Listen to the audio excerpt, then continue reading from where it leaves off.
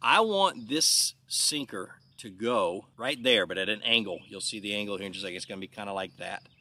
I want it to go across the head, and I'm gonna show you how I get that done. The first thing I do is I take the point of the hook, I put it right there, and I try to go straight as I can into the center line of that fluke, and I go straight towards, so I went in at this angle right here, and I pull it out, and I just made a pilot hole for my sinker. So I find that pilot hole, I go in at that exact same angle, push that sinker until it disappears. So with the pilot hole, it keeps that weight center line. Again, it's very, very important.